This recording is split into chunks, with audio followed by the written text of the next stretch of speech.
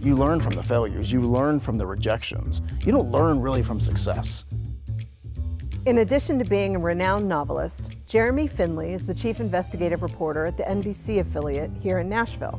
And in 2016, he was named the Journalist of the Year by the Tennessee Associated Press. Now, he's taking the co-host seat for A Word on Words, and I, for one, am thrilled.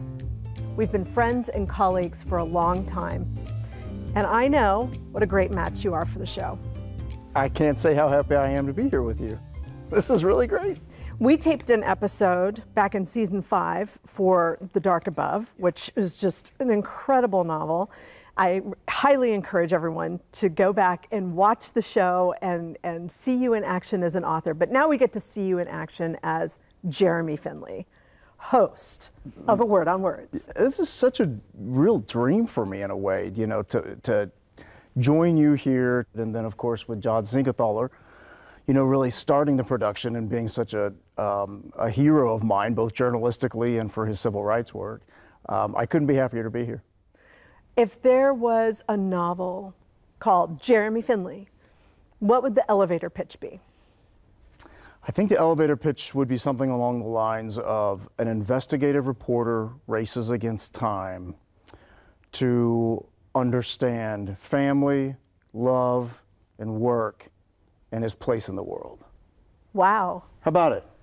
Did you just do that off? Oh, man. I mean, I'm telling you. That's impressive. You get, it kind of like gets, you know, hammered into your head, right? Like you got to have your pitch done. Like, who are you? I'm like, oh, I'm just trying to find my place in the world. That's what we're Is all that on your trying to do, website? right? Because if not, we should write that down. I'm going to quote you. That was really good. Well, thank you. That was really, really good. My problem is going to be, I have so many questions for you too, even though we've been friends for so long. There's burning questions that I want to ask as well. But I'm fortunate that I know you beyond being a writer, and I wish everybody could go to dinner with you and Randy, your husband, so they could, you know, they could understand. You know, you write. I don't want to say, you know, disturbing novels, but you write, you know, a little disturbing. You know, there's some disturbing elements here. But one of the things that I think always astonishes me is you consider yourself an introvert. Very much so. This is a true Word on Words story. When they rebooted the show and approached me, I thought they were just asking my opinions about the show, about things that they wanted to do. And they asked me to host, and my immediate reaction, and I said it out loud, was no, absolutely not. But it was such a crazy thing because I am such an introvert. So this has been a really incredible experience for me, growing as a person, being able to come out of my shell, being able to talk to strangers, sure, and get to know them and everything. So, you know, it's getting better as I get older. But talk about growth, right? Right. That's what we're all about. Right. And you, from where you were to where you are today, that's pretty great. Well, the show is so important to this city. Yeah. And the legacy, the literary legacy that John Siegenthaler left, 40 years of Sunday mornings with A Word on Words with John Siegenthaler. I mean, how do you not suck it up and go say, make that happen, right? Where, you know, do you think John would ever be afraid to do that? I'm sure he was afraid of a number of things at any number of times, and he never backed down. Right. And I always remember that. Anytime I get nervous or scared, you know, what would John do? You know, and I think that's great. I went back to watch some of his old interviews, and not only is he obviously smart, but the charisma that he had, right? Which I think was so, you know, it just came upon. I mean, every time you watch the show, it was just like, man, he just not only has a command, but everybody feels at ease. And I think that's what a great interviewer does, right? You almost want to disappear and just make all the lights and the cameras and everything disappear, and you're just wanting to know. And what I just think made it so original and so great is that it was peeling back the layers of people we know very little about. Because I think as writers, when we're just doing that, all we want to be known for is the work. Talking about our personal life isn't why we do this. Right. And you and I know we've interviewed a lot of writers, and it can make, this is unusual, this is uncomfortable. And it's our job to make sure they feel comfortable so people can know them and know about why they do what they do and they write the way they do. And so I'm with you. It's kind of a dream gig. Did you know that John was my very first interview ever? No kidding. For my debut novel.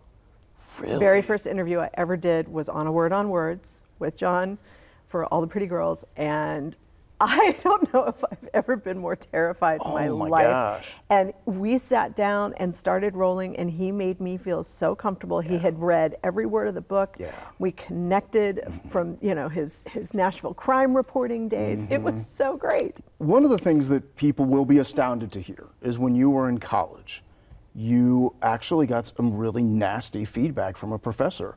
And I don't want to misquote the professor, but I want to know what you would say to that college-age JT about what she was about to hear from her professor. So tell people what this professor said to you, and what would you say to yourself in college? So she just flat out said I wasn't good enough to get published. I wanted to go and get an MFA. And she would not write me a recommendation. She's like, you are not good enough to be published. You need to know that. And so I quit writing, right, for 8 years. Honestly, I'm glad that that happened. I wasn't ready. I wasn't ready. Obviously, nobody in college is ready. But it set me on the path to meet my husband the first night of graduate school in political management. Right. Instead of getting an MFA, I went and got a master's in politics and met him. And so I really wouldn't change it, because it also gave me that little chip on my shoulder when I started writing again. Right. Of, really? Well, let's see.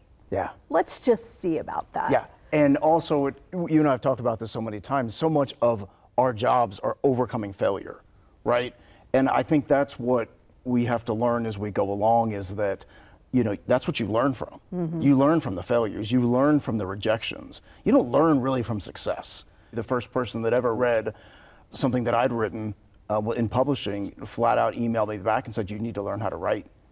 And I was already a working journalist and had been for years. And I thought, well, I do know how to write. I'm a journalist, you know, I know this. But I didn't know how to write fiction. I'd read fiction my whole life, but I didn't know how, so I had to study. And I really had to study books instead of just reading them for pleasure, which is what I'd always done. But if I hadn't gotten that really, you know, kind of punch in the gut, you know, I may have like treaded water for even longer than I actually did. It made me realize I had a lot to learn. And that's when you go back and you read your favorites and you think, oh, this is the structure they wrote. Oh, this is how they got the hook at the end of each chapter and that kind of thing. So I think failure is important, right? That's, you know, how did you get to Nashville? You're obviously, as we said, the investigative journalist for Channel 4. Right. And that's a lot of writing on the nonfiction side. I want to know both how you got into that career and also how you morphed from journalism to being a novelist. So ever since I was in the 5th grade, I knew that I wanted to be a novelist. Like literally I wrote a short story, it was for a contest at school and I won. And there was just something that clicked in the 5th grade to know this is what I want to do. But I come from, my dad was a veterinarian, my mother was a piano teacher, we live in a small town. My family, everybody learned a trade, right? We were, you know, on the line between, you know, blue collar, white collar, right on the line. So there was no option to go on to college and throw your, you know, chance at your life into the wind and say, I want to be a novelist. I had to learn a trade. And my parents had grown up watching 60 Minutes. That was my first exposure to journalism. And so I was like, well, that's what I want to do. But I want to write for magazines, and I want to write for Rolling Stone, and I want to be a journalist in that sense. So it was always long form. It was always in depth. I was never really that captivated by covering the local news. But you got to do that when you start. So that's what I did. I covered crime, and I loved it, and I did all those things. But the goal was always to work in investigations. And WSMV had a legendary investigative unit. And so I literally came to learn from one of the reporters who worked at that unit, thinking maybe one day I'll be able to get into it. Well, I got into it pretty quickly. Yeah. And so it was the job that brought me here and the potential to learn from the investigative unit. And so life happened, right? Turned to my 30s, had children, thinking, you know, man, if I don't really start doing this and try to do this novel thing, it's just never going to happen. You know, it's all you have to do. And so it was years, it was decades, and it wasn't until I was 44 that I was actually published. But I'm glad, I'm like you in that sense, that I had a lot to learn. And I had a lot to learn about how to tell really great thrillers and novels. And, you know, and so it, as frustrating as it was for me to have taken so long to make this happen, it was the way it had to be. And I've loved every minute of working as a journalist. It's hard. It is time consuming. It's rough on your family. It's rough all around. But when you do investigations and you firmly believe that what you're doing is uncovering problems in society and hopefully getting some kind of improvement along the way, it makes every day worth it. Is it easy? No. It's every day is tough to some degree. But you know, I wouldn't change anything. It's a great job every day to go to, and then I'm lucky. People ask me all the time, well, how do you juggle? How do you juggle all of these things? But when you love it, it's just like if you love to run, you run. You know, if you love to fish, you fish. For us, you love to write. So you write. And so you write. I wonder what for you, either as a young girl or a young woman, or even recently, was there one book that really changed you? The biggest has got to be, don't laugh because this is not fair as a book because it's a compilation, is the Norton Anthology of Poetry. Sure, of course, right? I'm a huge Tennyson fan because I read The Eagle. I couldn't have been more than 7. Yeah. Right, and I read this and recognized metaphor for the first time and went, oh, words can do that. Right. Wow. Wow. That blew my mind. Yeah. And then Claim of the Cave Bear, Genial. There's something about that book that, you know, it is probably why all of my stories are about a woman who comes into her power and becomes a leader, because Aya is exactly that character. Yeah. She has to succeed in this world, a Neanderthal world, where she is the other. Right. And she does, and she rises to a position of power in the clan. Right. And all of those books, but that one in particular, it's very brutal. And I learned a lot of things I probably shouldn't have reading it at the age that I read it. And that's an intimidating novel. It's thick. Yeah, you know, I always like the thick books. You know, when I went to buy a book, when I went to the store, because I grew up in the woods, right? And so the bigger the book, the better, because it took longer to read. Right. You know, and I read really fast. So I was always finding the biggest ones. And my parents, the rule was if I could reach it on the shelf, I could read it. Okay. And I was really tall. Okay. From a very young age. So I've always been really tall. How old do you think you were when you read it? Oh, I mean, it would have been the year it came out, so probably 8 or 9. I read The Thornbirds and Roots the same year, and I think I was 8. Wow. Yeah. Yeah, you were drawn to it. I mean, I was always drawn to the biggest, most complicated stories. My dad's sci-fi stories. You know, these big commercial fiction novels. Yeah. But yeah, I was thinking about that, and I think that is probably where that theme really landed for me. Wow. How a woman comes into her power. And I think that is, I mean, it's a story that never gets old. No. Right? Any chosen one coming of age works for me. Period. And I think that, you know, man, woman, transgender, anybody coming into their power, overcoming diversity, right? That's the key. Absolutely. You know, the growth of the character, what this person is able to overcome, that draws us to every book. If, you know, if we read stories about perfect people, we'd get bored. Right. Nobody wants to hear that story in the first place. No. But I remember, that's one of the first books that I remember hearing about because it was such a sensation at the time. It was. And I gotta say, at 8, I wasn't reading Clan of the Cave Bear. I was reading a lot of comic books. There's a lot of comic books. I was always a little precocious. What is yours though? What was your book that absolutely changed you? So in my life, there are 2 as well. The first was The House with a Clock in Its Walls by John Bellairs. And to me, that was my first exposure to the world of the supernatural that kind of blends with our own world, right? The speculative fiction. And it's about a young boy who is kind of lost in the world, and he uncovers this secret, and this dark secret in this house, and he has this unlikely group of friends, and to me it was kind of that same experience where it was this boy was lost and he found himself with these friends, and he found himself through really harrowing circumstances.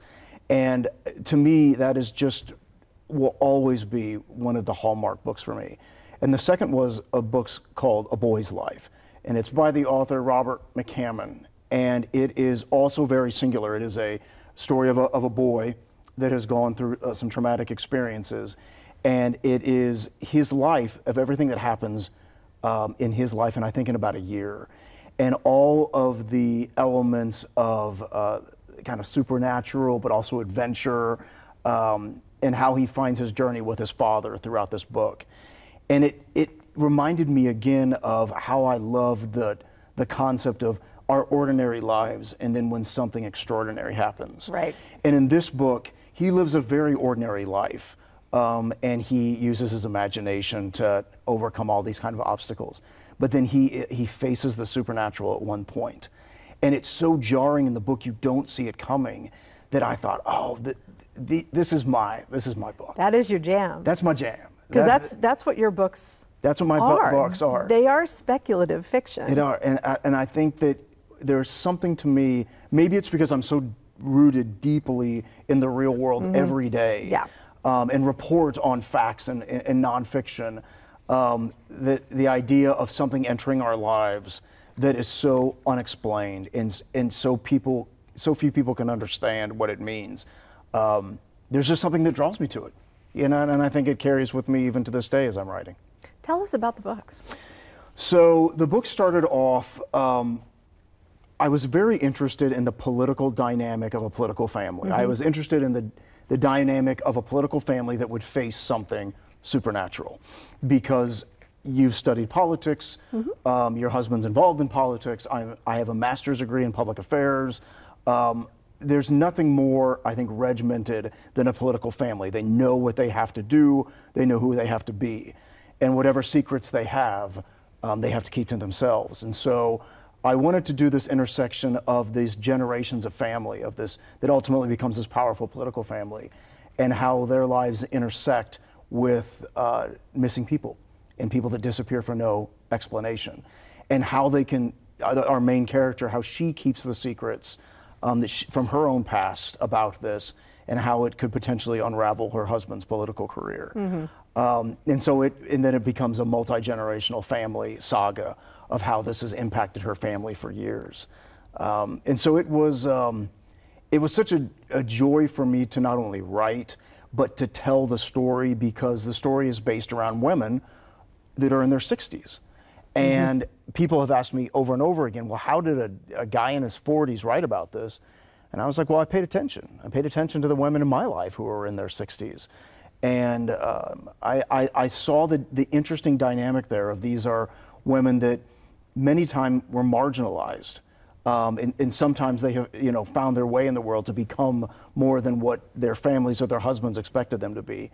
And I thought, wouldn't it be great for one of them to have a secret about that she couldn't tell anyone, but would truly be world-changing if people found out. And so that was the whole crux of the story. And I think that we like telling stories of unlikely heroes and heroines. We like to tell the stories of people that don't get the light shown on them as often. So for me, it was important to not only tell a thriller that I hopefully was gripping, but also made people say, oh, okay, this is someone who needs to be listened to. This is someone whose story is worth hearing. And I think that's kind of what we do, right? That's what we do every single time. Sure. I think about It's One of Us that I have the pleasure of having just read, and it was phenomenal. And I want you to talk about that book, and also I think the very personal story behind it. It is really funny though. Reading friends' books is always fraught, right? Because you're always just kind of like, wow. I really hope I like this. I remember when I was reading The Darkest Time of Night, and it was before it had been published, and I was like, oh God, I really want to love this. And I was a few pages in, I'm like, oh, I really love this. Isn't that great? And then you have this whole description of Colorado that I was like, oh my gosh, this is, I drive that road, that's exactly it. Yeah. And I got so excited. I mean, there's something really cool about, like, oh my gosh. It is, and it's neat. We have writer friends, and when in reading It's One of Us, yes, it is a thriller that literally, I mean, it hits all the right paces. I mean, it hooks you from page to page. But I know you, and there's something deeply personal about this book. And I wondered, how am I going to address this with JT? How am I going to ask her about this?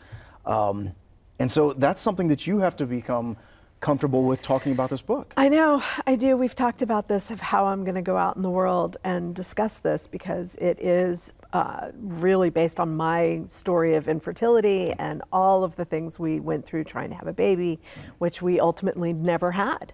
So I'm one of the 1 in 10 who suffer from infertility, and I just finally figured out that what I want to talk about is there's life on the other side of this. There is a good, joyful, wonderful, rich, full life. Right. You don't have to have children. And it is something so ingrained in our society, and especially into women, that is your job. Your job is to produce an heir, right? And that's been happening for a really long time. And guess what? You don't have to. You can have a strong and happy marriage. You can travel. You know, in Harry Met Sally, they talk about, you know, we could jet off anytime we want, and the you know, the cold Spanish tile and all of that. Yeah, that is a very true thing. So it's, you know, it's very interesting. It's interesting to me that as an investigative journalist, you take those elements, put them in the book, but you twist it into a way that you're not experiencing this. And I normally do that. I don't normally dive into my own world to pull things, but really every book is us. Every character is us in some way. We've created them, the good, the bad, the indifferent, the mediocre, you know, tertiary character that's serving pancakes in a diner. I mean, everyone from the top to the bottom is us. Every story is us. And I think that what makes this book so effective, and I think the message that it carries, is, let's not, you know, fool anybody watching this. It's a great thriller, right? It's a great whodunit. When people understand the title of the book, it really just hits home as to, oh wow, what's going to happen with this? But it's something that you can go out into the world and say to other women, you aren't alone. You aren't alone in facing this.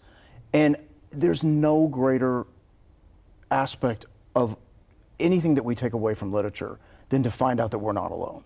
That's why we read. That's why we read. That's why we read. And as authors, our job is to say, hey, by the way, you're not alone. By the way, I'm going to entertain you, and I'm going to take you on this journey, but maybe you're going through something. And not only is this going to take you out of that pain that you're in for a minute, but it's going to tell you you're not alone. And we go back to even books like The House with a Clock in Its Walls. I was a kind of nervous kid, full of energy. Always felt a little like out of place. Nobody quite knew what to do with me.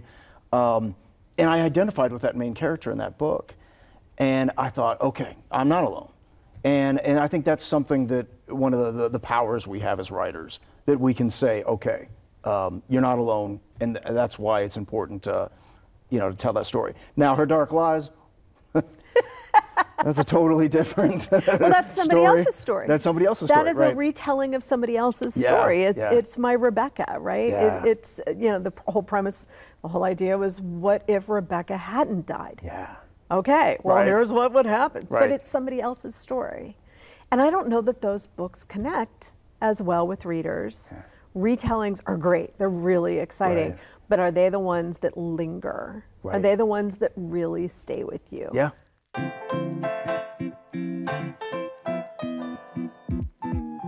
What is one book you think everyone watching should read? I think the book for me right now is Never Let Me Go. Never Let Me Go. Incredible. Incredible. And it is a story, it's his evolving, because when you read even Clara and the Sun, which is his new novel, it's all about our relationship with technology and what it reflects on us as human beings. And so much of our lives now are our phones, and we're talking to Alexa and Siri, and we're, you know, expecting machinery to do all this for us.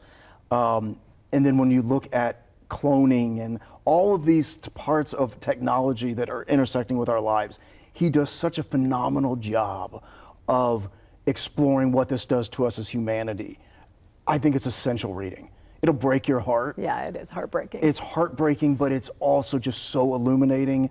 He's a treasure. Also, don't watch the movie.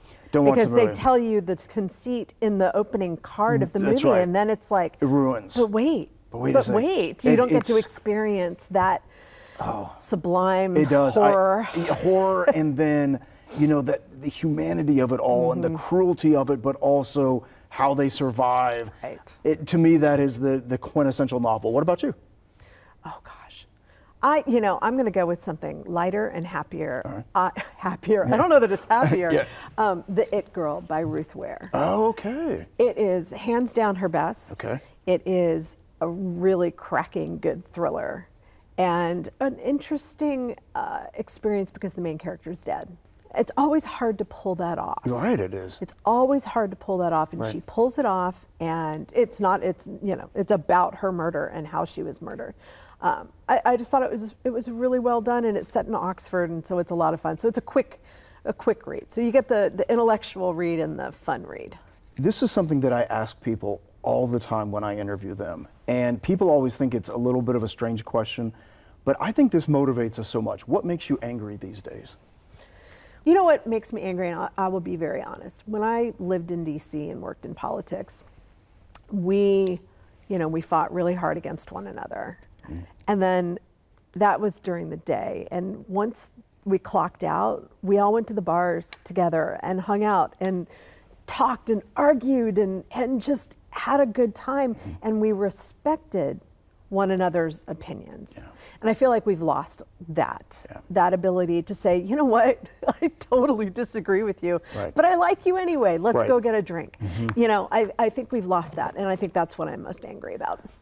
I think I think you said it so well there, and I also think the inability of people to change. And it seems like something to be, that you're like, why, you're angry about that? Well, what makes me angry about it is that I think there are so many people that are set in their mind frame, whether it is political or economic or whatever your opinions are based around, your inability to see someone else's perspective. Right? I think is why books are so essential, because it opens our world to other people's experiences and makes us think, oh, maybe I was wrong.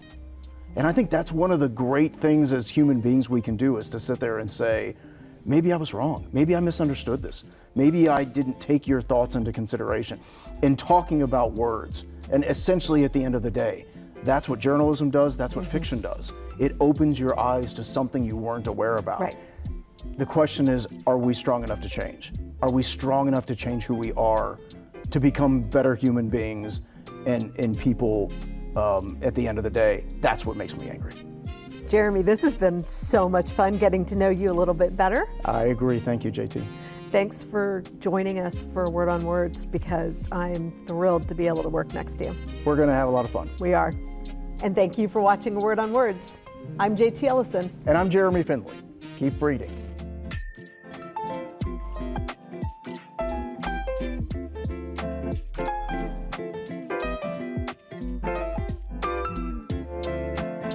I gotta say, at 8, I wasn't reading Clan of the Cave Bear. I was reading a lot of comic books.